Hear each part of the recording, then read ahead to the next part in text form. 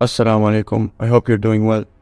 There are several reasons why non-Muslims are prohibited from entering or visiting Mecca. And first, it is the holiest city in the world, and that anyone whose heart does not submit to Allah is not permitted there.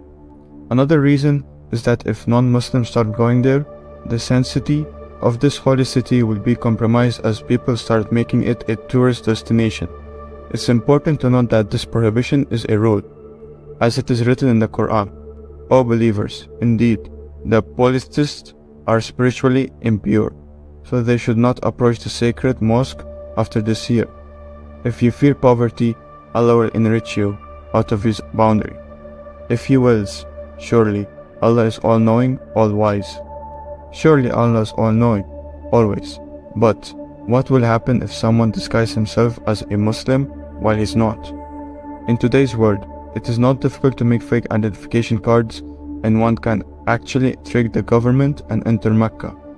Recently, a person who is not a Muslim entered Mecca and posted his pictures on his social media account, displaying his courage to do this act. Not only did the guy enter Mecca, but also posted pictures of himself on social media.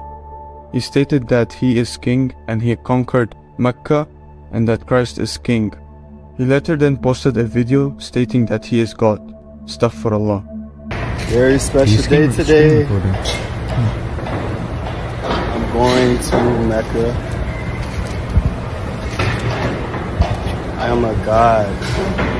See? He said, I am a god. I am the prince of the king. I think he's quoting scripture. Oh. Yeah, I was going to say My that. throne shall be established. What's up? What's up?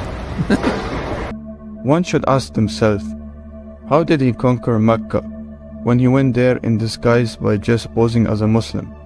To his other claim of being God, we would like to ask him why he felt the need to pretend to be someone he is not. If he traveled to Mecca and performed ablution like Muslims, if he is wearing a haram like Muslims, and he is standing in the holy place of Muslims without any restriction, then Islam has in fact conquered him. Some people claim to believe in Allah and the last day, but they are not true believers. They attempt to deceive Allah and the believers, but they only succeed in deceiving themselves and are unable to recognize it. Allah has sealed their hearts, closed their hearing, and covered their sight. They will endure severe punishment. There are strict regulations in place by Saudi government to prevent non-Muslims from entering this holy city, but some people will still manage to do so.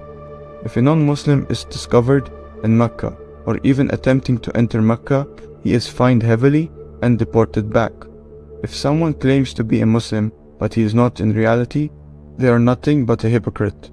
He didn't even have the courage to post the pictures and videos while he's in Saudi Arabia, and yet he was claiming to be God and conquering the world. I hope you find this video helpful. Share your comments down below. Please like and subscribe. And Assalamu alaikum.